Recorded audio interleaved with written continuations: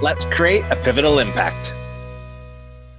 Friends in the industry. So before we get started in our interview today, I wanted to take a moment and highlight the critical role professional drivers have with respect to operating safely on our roadways, but also the key role that they play to ensure that our customers' experience is successful. So when you consider all of the steps professional drivers need to complete to successfully deliver a commodity for a customer's order, it's honestly pretty comprehensive, but it's also super impressive the number of things that they get right to make it happen. So everything from communicating with dispatch, loading the correct cargo, cargo securement, thorough inspection of the vehicle and trailers, as well as obviously traveling safely on our roadways just to reach the customer. But from there, then it's communicating with the customer, ensuring that that equipment or that trailer is placed in the right location, so that way ultimately the customer is satisfied. So in order for these things to go right, and in order to satisfy our customers, which obviously as business we really need to happen, we need to make sure that these components happen daily. So I'm Josh Hannabury, your host here at the Truck Focus podcast, and our mission here is simple. We're connecting transportation industry leaders to the industry to help create a pivotal change. So to better understand the key components that go into operating safely as a professional driver, I think it's crucial that we speak to the professionals that are living this life and performing these tasks that are required daily. Which takes us to today's episode, as I'm super excited to have a really good conversation with Sven Nielsen, heavy haul professional driver with Bowline Logistics. So during our conversation, Sven takes us through what he sees are key components to operating safely, especially when you consider some of the hauls that Sven has to do that are extremely overdimensional, extremely heavy. And from there, we also highlight some key components to consider when navigating the relationship with a customer. So that way, ultimately, they're happy, which leads to our success.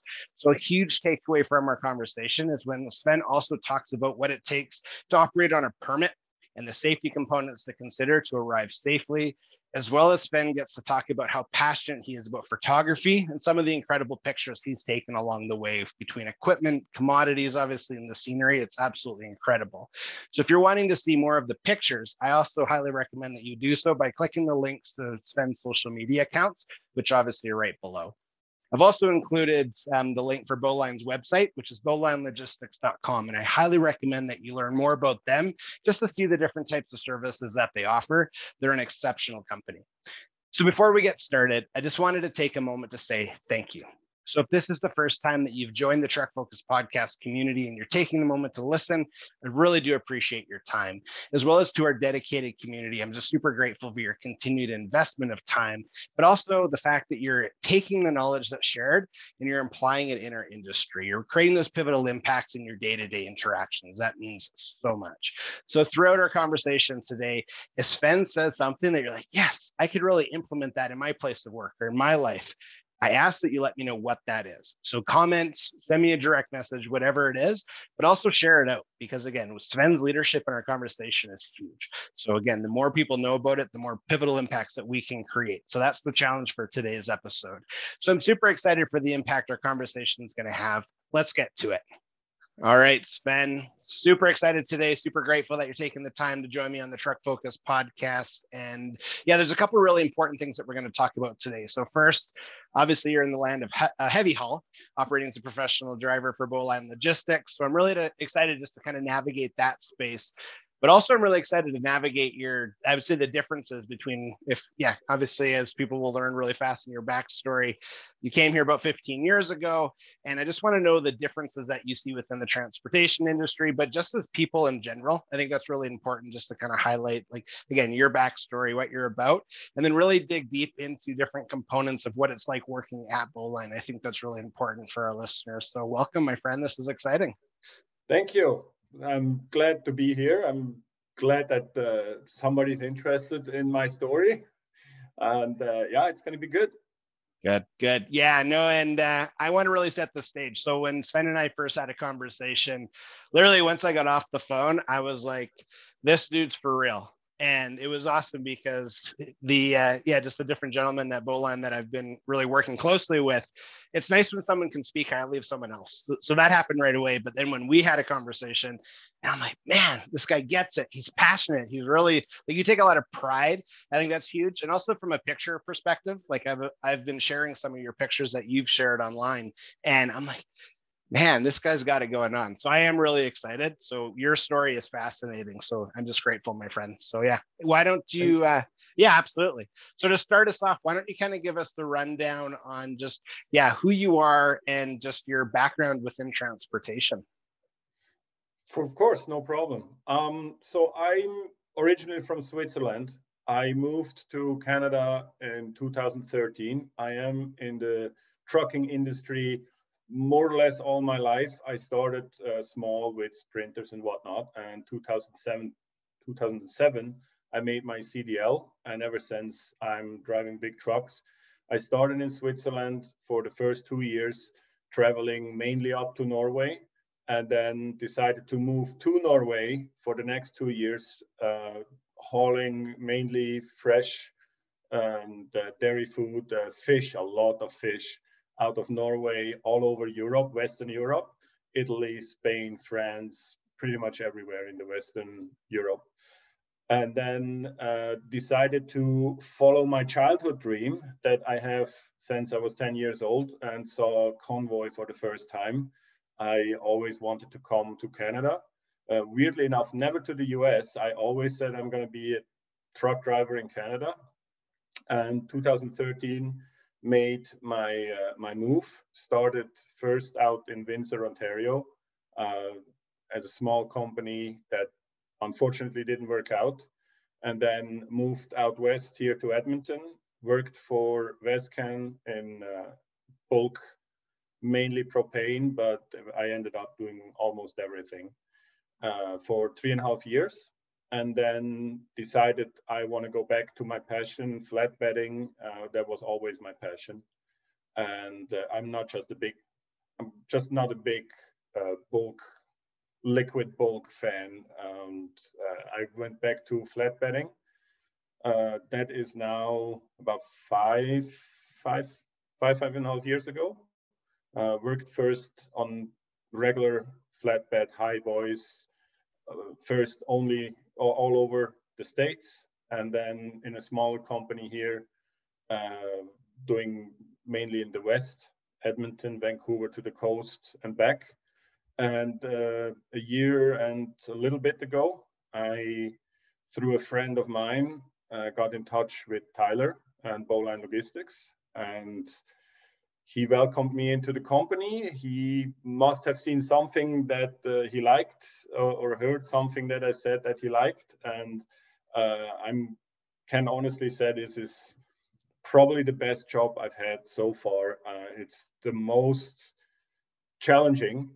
That's what I like. I like the challenges. I'm getting quickly bored if I do the same stuff over and over again. And Tyler is no short of giving me challenges, and I like it. And I worked first. I drove for about a year. I drove on step decks, low pro step decks, all over the place, and then I got promoted, I want to say, into heavy haul, where I'm working now for 2 months roughly, on 7 and 8 axles, and I'm happy, and I can't wait to see where it goes next, and I'm enjoying every minute of it. Powerful. That's so awesome. So to our listeners, you can see I'm not lying. This is why I got super stoked right away, because your journey is super fascinating. And yeah, the progression. So we were talking about that before we hit record, is you have a very progressive mindset within industry. And you're right. Once things become stagnant and repetitive and I know how to do this, it does get boring and you kind of lose the life in it. So it's nice to see that you really own that. That's cool. So what's that? You gotta. I think it's progression is life, right? You have to progress. You have to set yourself goals to go somewhere, to get somewhere in your career, right? It's as soon as you start to just do the same thing over and over again, it's I don't like. I know there is people they like that. They're happy with that, and that's fine for them. I'm not that kind of person. I need to get going, and that's me. Yeah, that's awesome, man. What so from when you're in Europe and you're obviously hauling over there. What would you say is the biggest difference? If it's, again, maybe axle combination, weight allowance, just maybe narrowness of road, but what would be the difference between hauling over there and hauling over here? I'm getting this question quite a lot from other drivers as well, and it's not easy to answer. It's essentially it's the same job, but it's not, because it's everything is quite different over there. I like the European trucks for the technology. I always say the European technology is 10, 15 years ahead of North American technology, easy. Yeah. And from other European drivers, they always back me up on that. Obviously, here you have the classic trucks, the ones, the long hoods and whatnot. And over there, it's just the technology. It's more about technology, about getting it perfectly done. It is easier over there because trucks are limited to 90 kilometers an hour or 56 miles an hour. All the trucks all over Europe. Other than this, it's the weights are very similar. Mostly it's 40 tons. There is exceptions. Once you go up north, Scandinavia, they also have 60 tons, up to 60 tons. I drove up to 52 up there on a 6-axle combination. But direct, if you think about here, Canada, North America, 52 tons is not sitting on a 6-axle over here. Over there, it does. The weights are, you can put more weights on the axles. It's just that it's, again, technology, right? That allows that. It's when you go in hours of service, it's a whole different setup. It's completely different. It's hard to compare. It's I like both of it. I like Europe. I like North America. I can't imagine to go back there, because driving in Germany, for example, is like driving the 401 through Toronto just 24/7. It's so packed. You don't have the freedom. You don't have the long distances like you have over here. You're not driving for 3-4 days in the same direction, right? It's more unloading and loading, and just busier in general. It's not as relaxed as it is over here. I think that is the big difference. They both have their pros and cons. There is certain things that I would like to do over here the same way like we did over in Europe. On the other hand, I would like to introduce Europe to certain things from over here. But it is the same job, but there is a lot of, like, that would be a podcast all on its own if I would start going down into details and what all the differences are. Okay, well, that's number 2 then. So we planted that seed. So that's awesome. So you also said that from a childhood dream, you wanted to become a professional driver in Canada. Yeah. What kind of sparked that? It literally was the movie Convoy. There was, I saw it. I don't even remember whether it was on a VHS. It must have been on a VHS, or maybe it was on cable TV. I started watching this movie, and immediately from the beginning, like you see the desert there, and then you hear the guys on the radio talk, and then you see the black Mac there coming into picture, and I was immediately hooked. And watching this whole movie, I think it's this brotherhood that they had there back then. The trucks, obviously. It all fascinated me, and I wanted to do that. And I was 10 years old. And after that, whenever they ask in school, what do you want to be when you're big? Like, you have all the answers, like fireman, police, astronaut, or whatever. And I always said I want to be a truck driver in Canada. And it took me 25 years to get there. But I'm really happy here. I think I reached my dream. arrived in my dream, and I'm just enjoying it as long as I can. Good, man. Good. That's powerful. That really, again, that speaks volumes to yourself. And when we were talking about goal setting, I think that's really important. Yeah, that's awesome. So when we're looking at your life within, obviously working at Bowline Logistics, the progression I think is awesome. So I'm glad you hit that right away, because that was kind of where I wanted to go, was like, what do you see as progression? So instead of going to the term progression, we'll go to appreciation. Going from step deck, rock and high boy, or sorry, it was low, right? You're running low boy, like, yeah, low boy. With Bowline it was right. Yeah. And then now you're in heavy haul. Yeah. Through that, what would you say so from an appreciation standpoint, what you're like, just through your own personal journey, would you say like, I love doing this? Like, what would that one thing be? That is it because you were able to get the promotion? Is it because of the types of equipment that you're hauling, or what do you think you're most appreciative for in that space? I'm most appreciative, I would say, for the opportunity that Tyler gave me, because I had, when I started with Bowline, I had very little experience with, for example, equipment. I've never drove a dozer before. I never sat in an excavator before, and all of a sudden I had to load them, even on low boys, just the smaller version, right? And it's just that I just try to do my job as good as I can, and I ask questions. I'm not shy of asking questions if I don't know anything, because I want to make this, like, every trip or every load be a success for the company. And I guess I must have done a good job. I did ask Tyler. I want to say maybe 3-4 months in.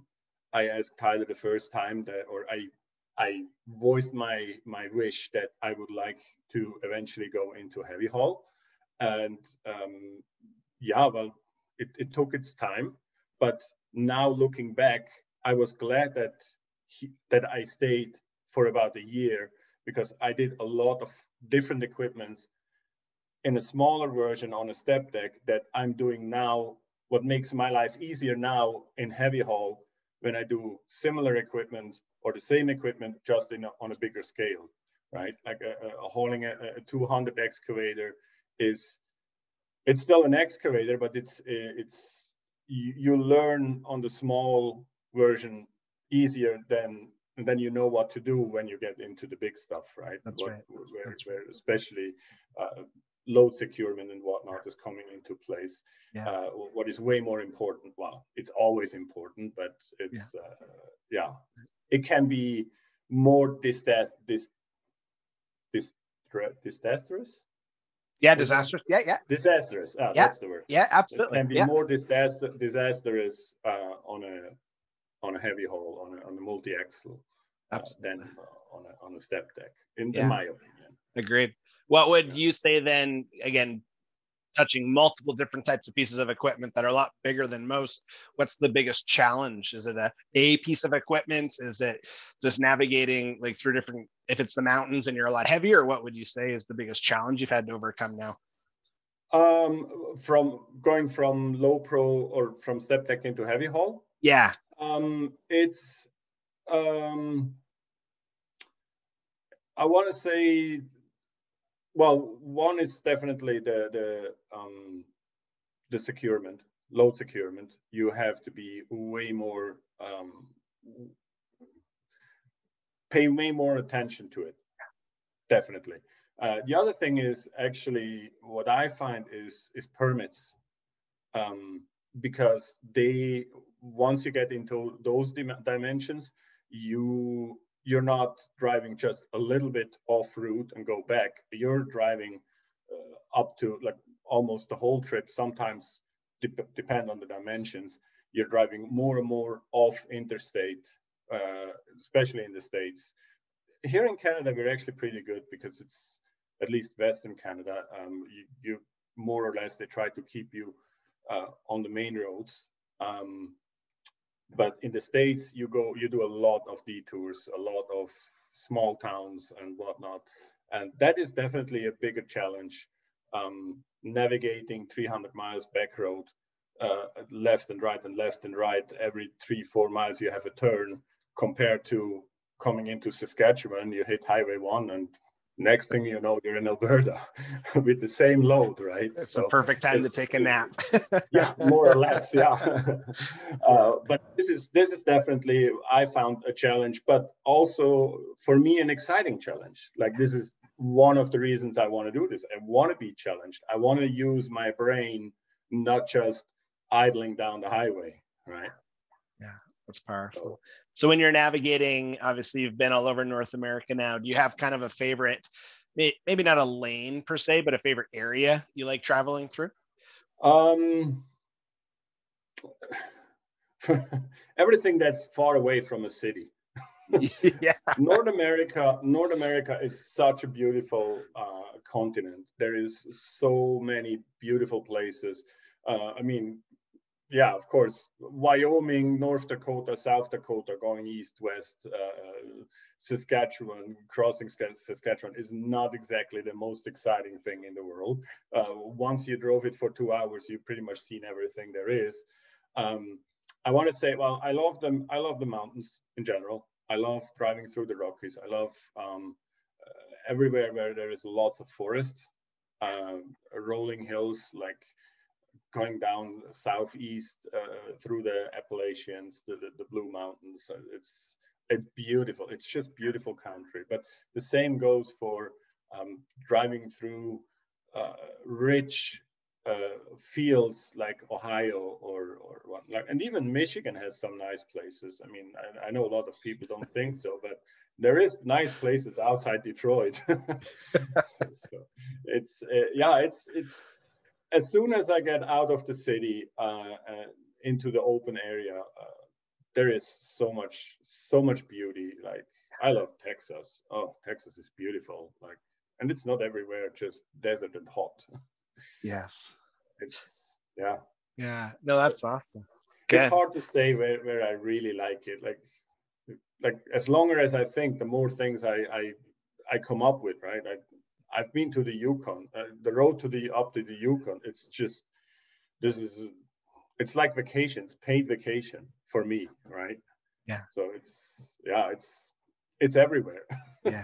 Yeah, absolutely. And that's a really good appreciation too, because I think when you get your blinders on and you are just kind of plugging around, you really do like ignore like the landscapes. But when you're actually like mindful of like, wow, look at that. And oh my goodness, look at, like, yeah, you're right though. You described that really well, for sure. Yeah, exactly. Yeah. And I think it's important. Like, you have to be aware of your surroundings, where you're at, right? Absolutely. In my opinion. Like, agreed. Yeah, no, I agree. And I think that paints a really good picture of even just life on the road too, is just really acknowledging exactly that, what is around you, instead of when you're on the 401, all you see is either fumes and vehicles and you're like, just want to get out of here. Where when you're on the open all road, you see is asphalt, and it's all gray and different shades of gray. And I don't like that. I like to be out in the green, and soon as the more green I see around the road, the better. It's awesome. It's good, man. It's good. So what's your take on safety? And I know the word safety, people have a different definition, but when you're looking at your life, you're behind the wheel operating, obviously, Bowline Logistics, you're hauling some massive equipment. What's your thoughts when you're processing, if it's the permit route, if it's obviously hills and slopes, tight areas, traffic, all that stuff? What's your take on safety? Well, in safety in general is, I think, the main problem with safety is that common sense went out the window 20 years ago. That is the main issue with safety. Back in the days, it was just like common sense. Well, that a piece of equipment is 80,000 pounds. Well, I might need more than just 2 chains. Like, it's just common sense, right?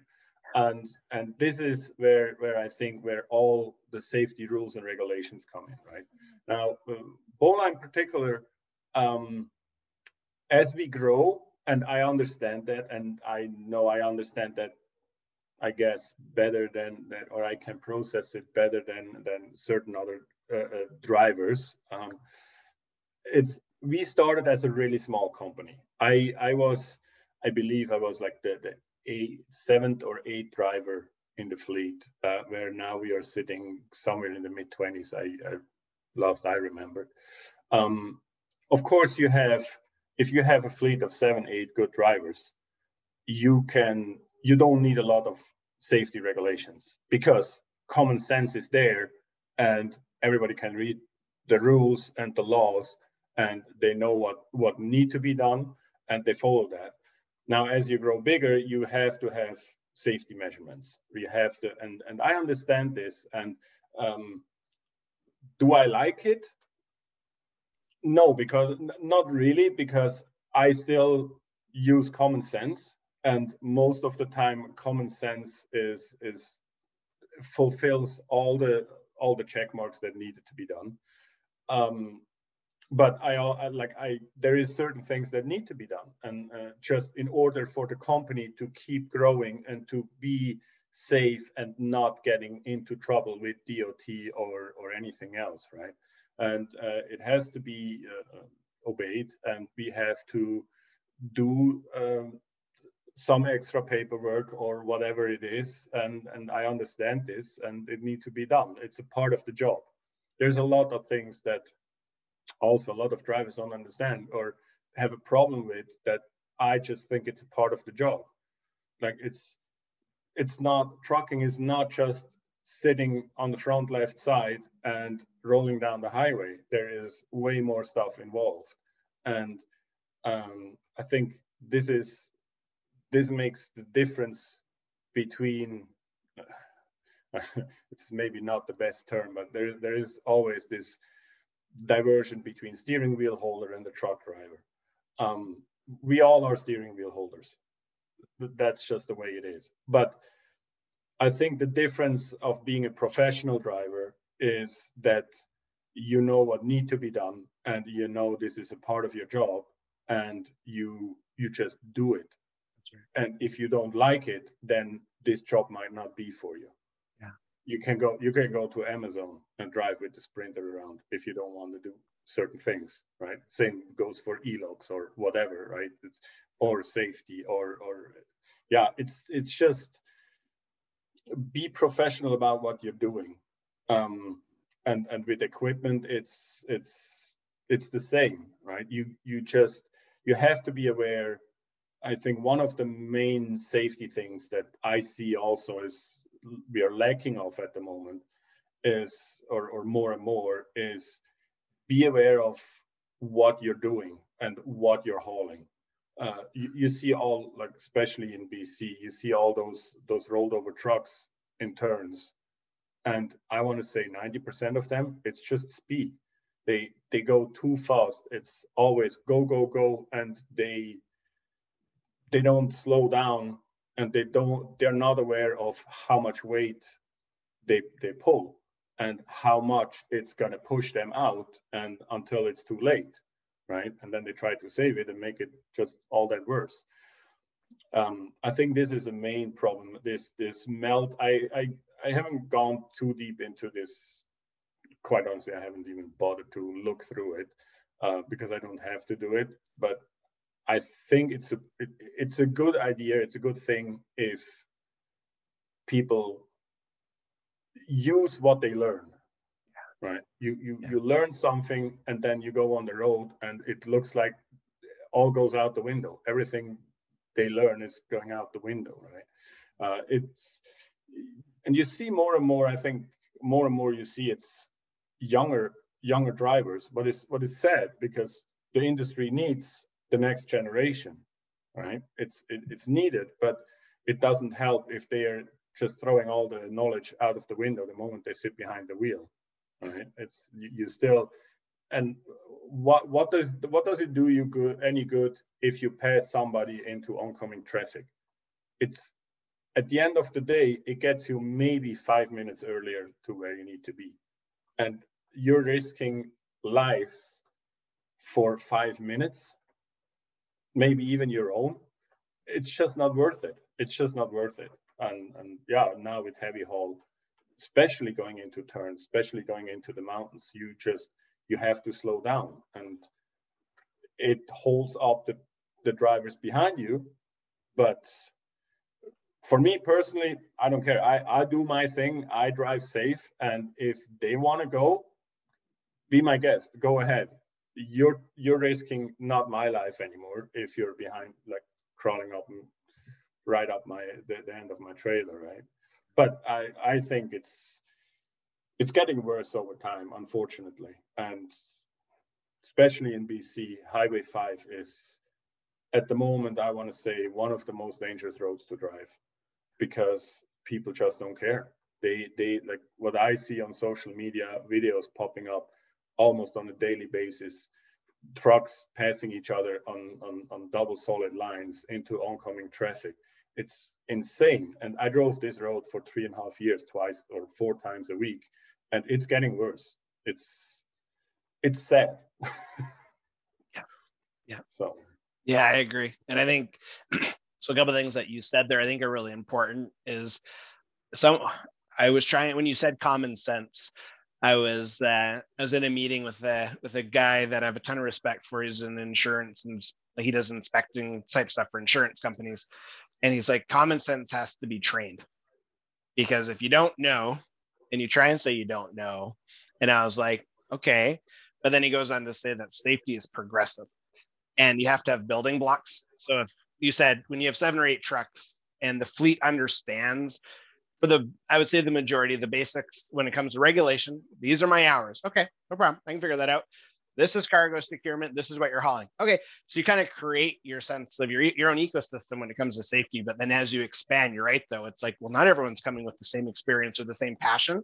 So you really got to mentor each other and peer-to-peer mentorship. Like, you're a leader. Absolutely. You're a leader and you're a professional driver. So no, I see it, man. I watch. So those that are listening, I always say hop on YouTube because you can watch Sven's face. So when you're talking, I'm like, you care about it. So anytime you care about something and you're willing to talk about it, that's leadership. So as long as you're doing it, obviously, proactively, it's a good leadership. And so when we're looking at just the direction of safety, we need more professionals like yourself that are saying, well, this is common sense to me. And we just have to follow these, like, and that you just really start working together. You start sharing like what is your truth and your experience. So I'm really glad that you hit that, because I think as companies do grow, like transportation companies are growing right now. It's a good time to grow your trucking companies. It's more so just making sure you have the foundational pieces and making sure that safety isn't just, okay, it's in the corner, it's in the closet, we know it exists. It's no. It's how do we do things? Because I don't want this excavator to fall off and hit someone behind me. I want to make sure it stays on the trailer, gets to the customer, and all that stuff. But you really hit that well, so I appreciate it. Yeah. For me, yeah, I think you're right when what this other guy said. Common sense is taught, but I think it starts young. It starts when you grow up, and I think it needs failure in common sense to learn common sense. Like when you're young, you have to fall off that ladder at one point. You're a kid. You have to fall down these stairs in order to understand. Okay, that is not something I can play around or whatnot. And as you get older, you start to see automatically, okay, that might be a danger right there, just from your experience as a child. Common sense has to be taught from young age on, and the only way to learn it is the only way to success is learning by failure. Yes, and that goes the same with and that builds common sense.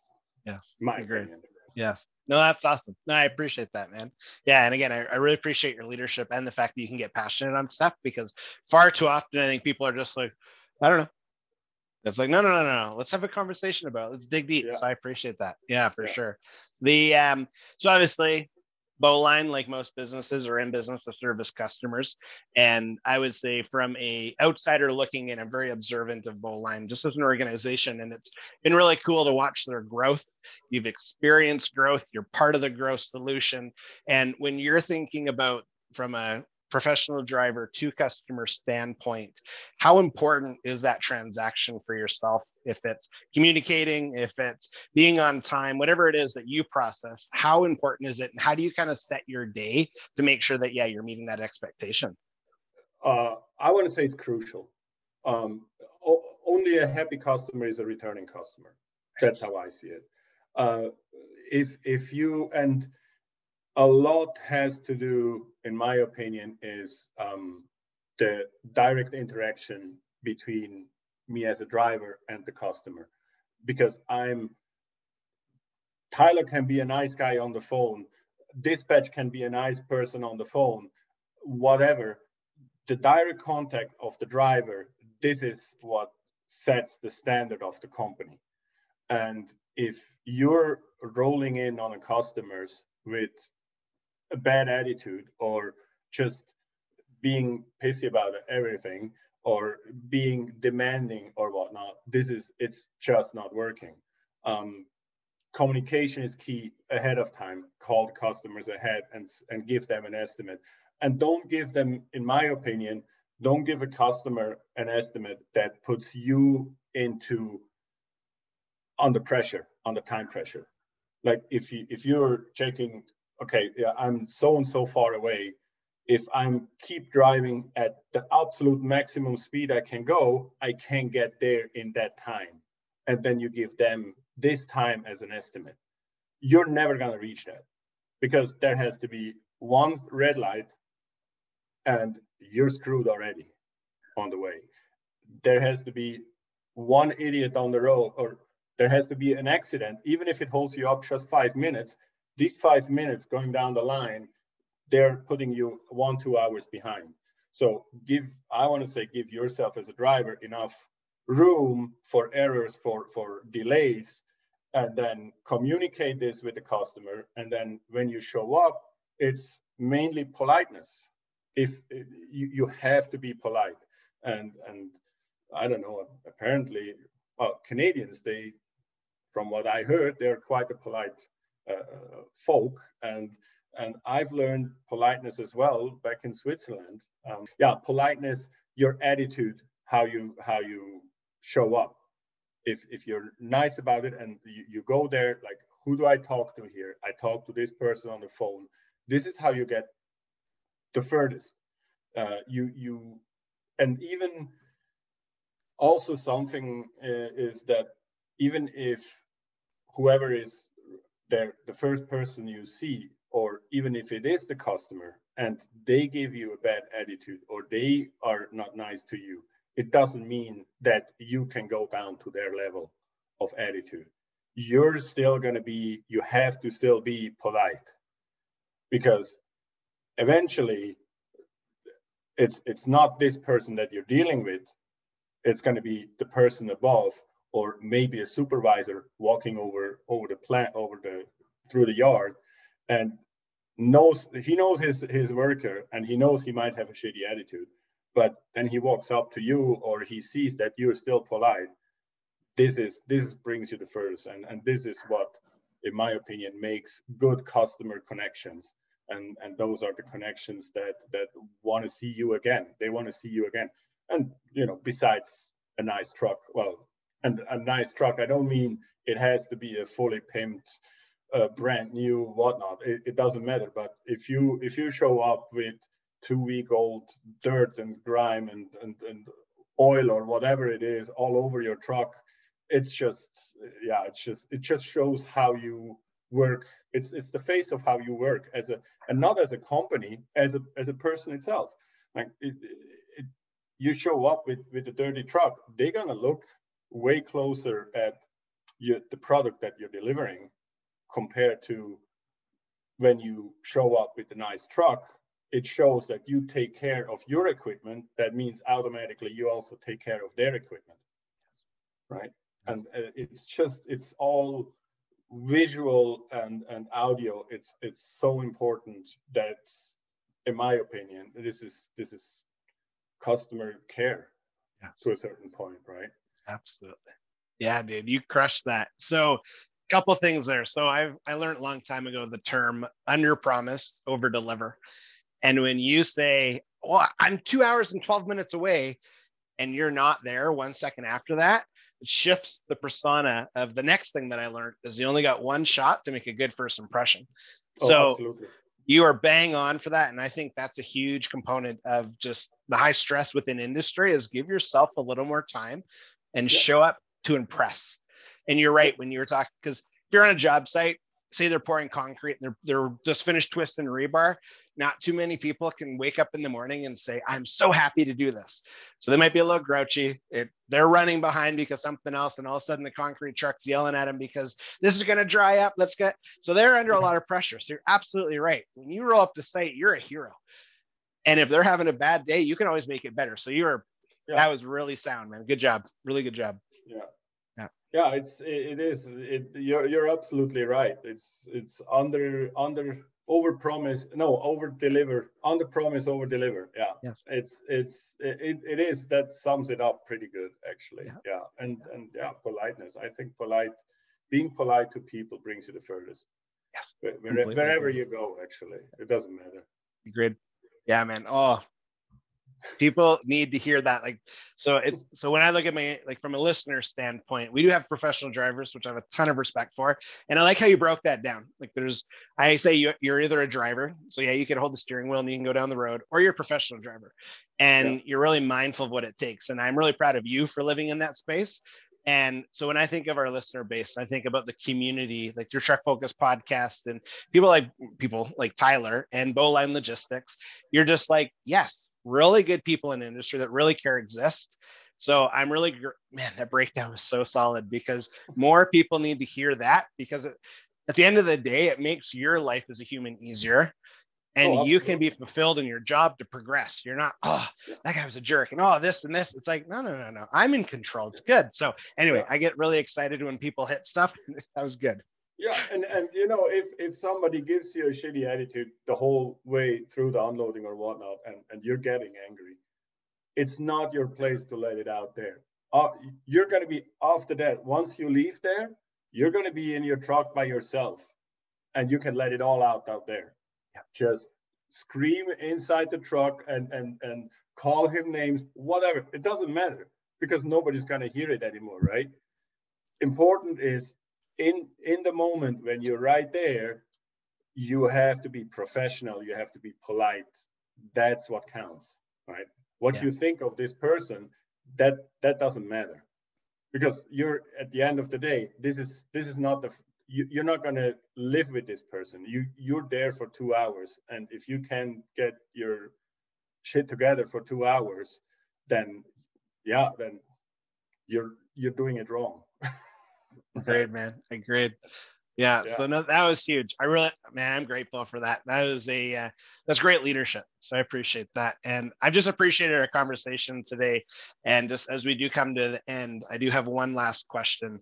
And I really admire people that can hone in on their craft. And when I watch the pictures, or I guess I'm seeing the pictures that you take, this from a truck and cargo perspective, yourself with the truck, the different environments that you're in, what kind of sparked that side? Have you always been interested in photography, or is it just, man, this looks cool, I'm gonna start taking pictures and spreading the word? Because I think it's phenomenal. But what sparked that? I was always interested in photography, because in general, not just in the industry. I have a photographer, like I have equipment worth more than $3,500 at home. Unfortunately, I don't have enough time to actually use it, but I do my best.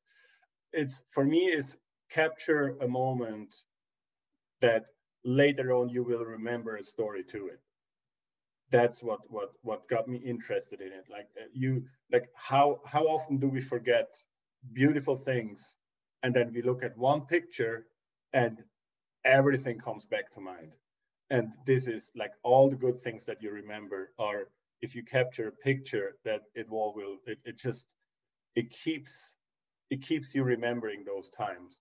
And I got interested in it, and then I started, when I had the chance to buy it's considered a half professional camera that I have. I had the chance to get it from a friend for a very good price. I got into the whole editing and how you capture picture, the composition and all that stuff, and to make what makes the difference between a vacation snapshot on the beach and a picture from the same vacation on the beach that you can hang up on the wall and say, and people ask it, let's say, well, that is an amazing picture, right? So it's my personal interest, and I always was interested in that. And over the last 5-6 years, I did progress to the better a little bit. When I look at my first pictures, I probably would do them, edit them, or composite them a little bit differently. But it's just, and now being on the road nowadays with those camera, like with those phones, I actually, when I buy a new phone, I don't choose my phone by how fast they are, or how fast their internet is, or all that stuff. I choose my phone by what camera they have, what can this camera do that works in my favor to do my pictures. And I'm for the last 5 years, I was lucky enough to be selected in the FGI's and Load King calendars. I've had in 19, and it was, how was it now? I have to remember. 2019 FGI, 2020 Load King, 2021 FGI, and now 2022 FGI and Load King. And I had in 2019, I believe, I had 2 pictures in FGI, and I think this year I also have 2 pictures in FGI. It makes me feel good. It makes me happy that other people like the work that I'm doing. It's just a passion of me, and I'm lucky enough. And on the road, it's just, yeah, sometimes it's a snapshot, sometimes it's just an amazing background or whatever it is. And sometimes I do take my time and say, okay, you know what, I could go for another 30 minutes, but it's about to be an amazing sunset, and if I stop here, I'm ready for amazing pictures, right? And I make way more pictures that I actually put on social media, because one time I saw also a YouTube video of a guy who said usually 1 out of 10 pictures is a good picture, and he's absolutely right. I went to the Calgary Zoo, for example. I made 750 pictures in one day, and I ended up editing maybe 8 or 9 of them, and that's what I put on social media. And all the other ones, I still have them, but I would like, those are not, they're just not to my standard. But I keep them because eventually one time I feel like I'm stumbling over another one from back in the days, and I figured, oh, you know what, actually, if I edit it this way or that way, that would be a nice picture, right? But yeah, I got over 10,000 pictures on my phone. It's insane.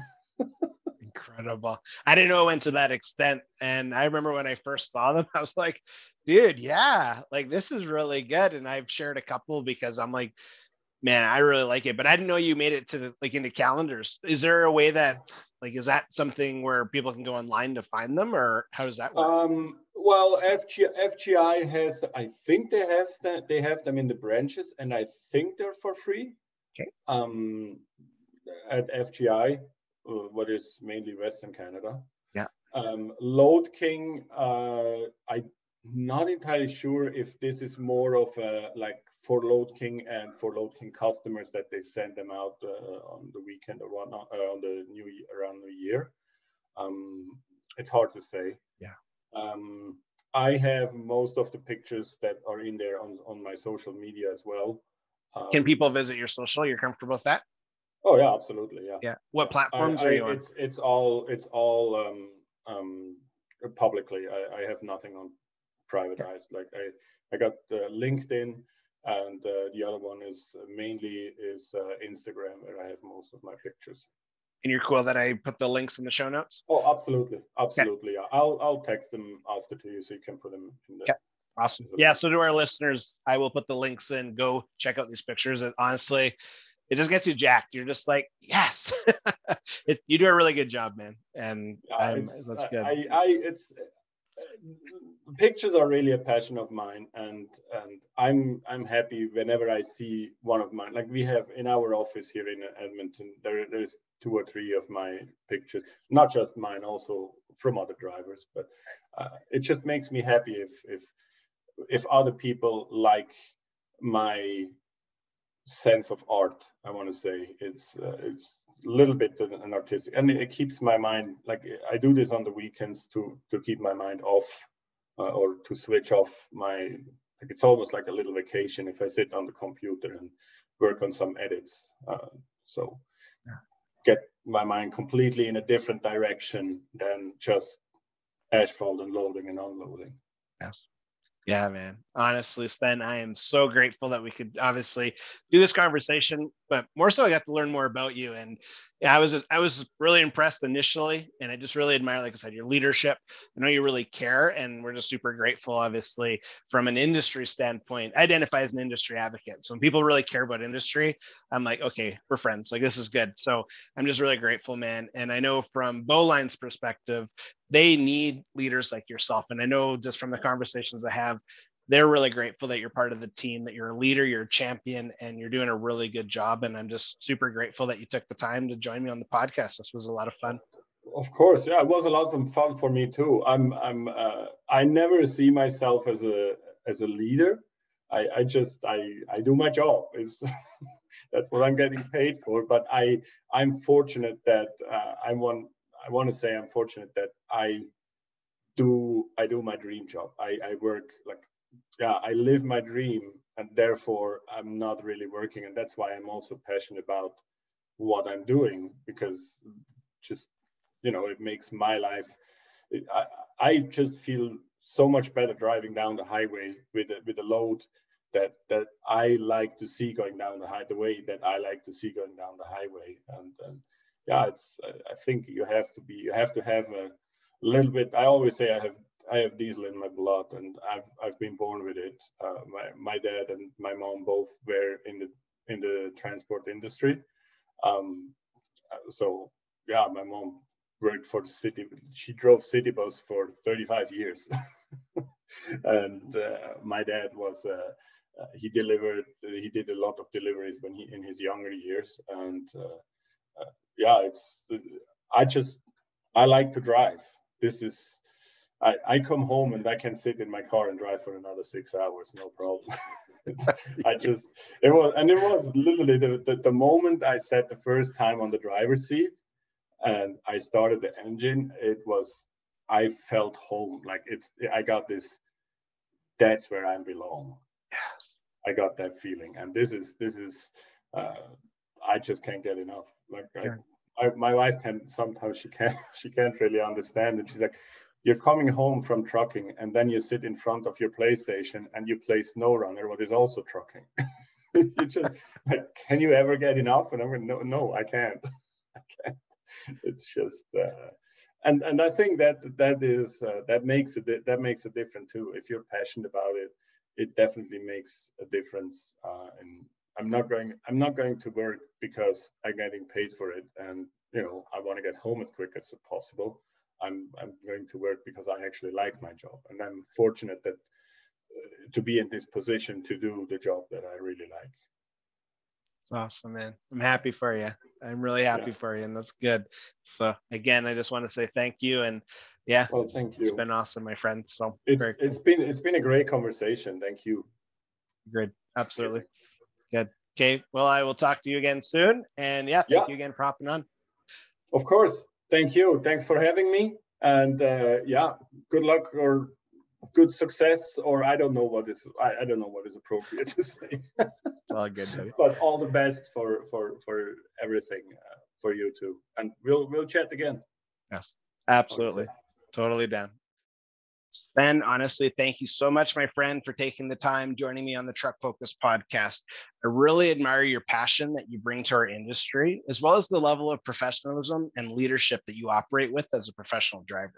I really appreciated when you broke down the steps you take when we're talking about operating safely and what it takes, but also providing really incredible customer service advice. I think that was huge. So I really appreciate that.